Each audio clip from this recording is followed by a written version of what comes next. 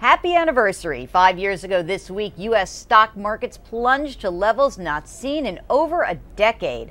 On March 9, 2009, the Dow was at 6547. The S&P 500 fell to 676, its lowest level since September of 1996.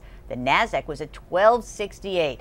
Since then, markets have charged higher, with the S&P 500 up over 175% since those dark days. Including dividends, returns have more than tripled since the bear market low, and the S&P 500 continued to make new highs.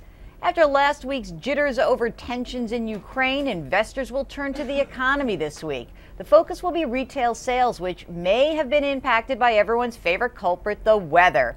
This year, it has been difficult to measure the true health of the economy due to conditions that left much of the country trapped under snow and ice, and that's according to the Federal Reserve. In the central bank's Beige Book of Economic Conditions, there were 119 separate mentions of the word weather, which must be a record of sorts.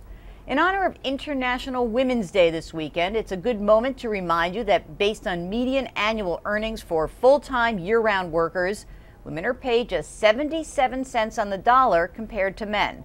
There may be a glimmer of hope. The earnings difference between women and men varies with age.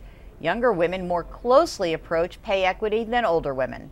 In New York, I'm Jill Schlesinger.